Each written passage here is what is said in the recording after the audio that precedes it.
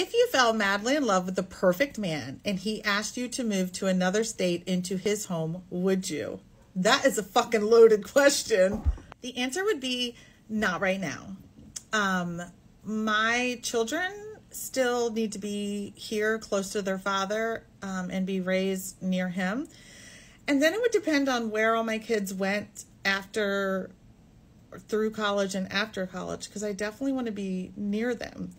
Now, if we're wealthy enough that I can travel to see them whenever I want, it probably wouldn't be that big of a deal. We're talking about like 10 years from now before I can even make that kind of a decision. And this is why I don't want to date long distance, because it would be an impossible decision for me to choose between the man I love and my children. Choice is always going to be my children. Now, if I didn't have kids, it would be a yes.